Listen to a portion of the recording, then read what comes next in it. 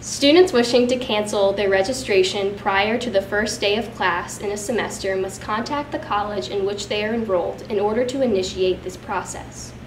Students needing to resign or drop all of their courses once a semester has begun must also meet with a counselor in the college in which they are enrolled. Please note that it is not possible to resign or drop all of your classes using the MyLSU website. HSE students should schedule an appointment with an HSE counselor or advisor or report to the Office of Student Services in 236 Peabody Hall to initiate a cancellation of registration or resignation. To finalize the cancellation or resignation, the student must meet with other designated campus representatives, such as the Office of Student Aid and Scholarship, the Office of the University Registrar, and the Bursar's Office.